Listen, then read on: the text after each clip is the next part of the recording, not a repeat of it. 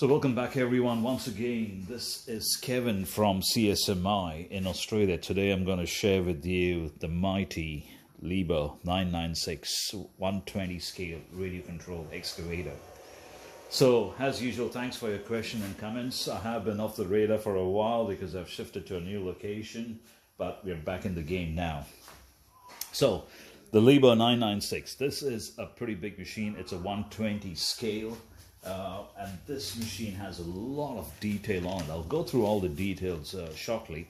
I've just measured the overall dimensions, and it was a bit of a pain to take it out of the box because it's so huge to put it onto my bench. So I had to put it on my F250, reverse it, and then jog the machine from my F250 straight onto the desk. So give you some dimensions of this thing.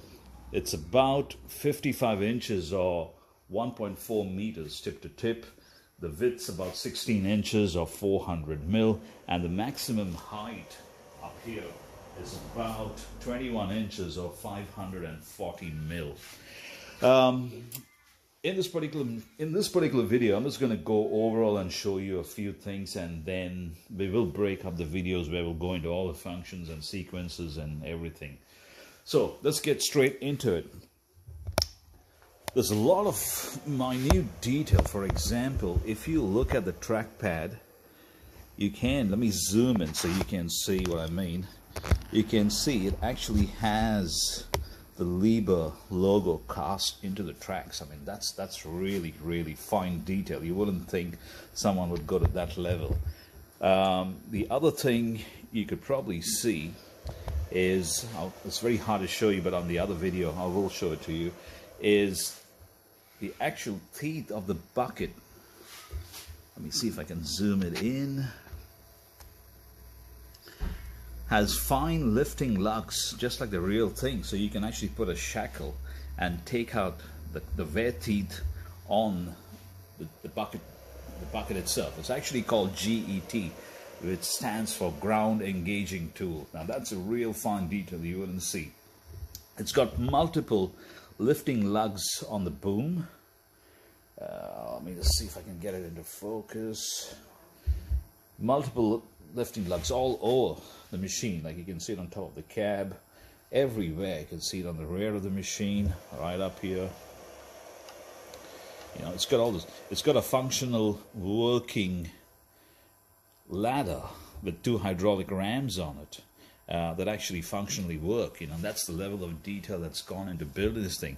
Even the things like the windows, the louvers, the protection on the headlight, you know, it's you can go on and on and on. And the paint quality on this machine is just unbelievable. You know, it's like it's glossy, it's hard, it doesn't flake off, or there's no unevenness or blemishes or anything on the machine.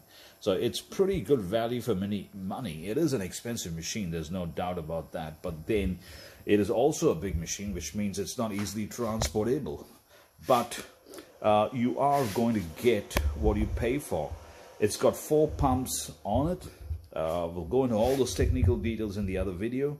And it effortlessly moves when you pull that lever and you give that command. You will see that machine functions seamlessly without a problem at all. This is the remote that comes standard from the factory. There are some really cool functions on it. You can actually jog the machine using the spring-loaded levers on either side for jogging it.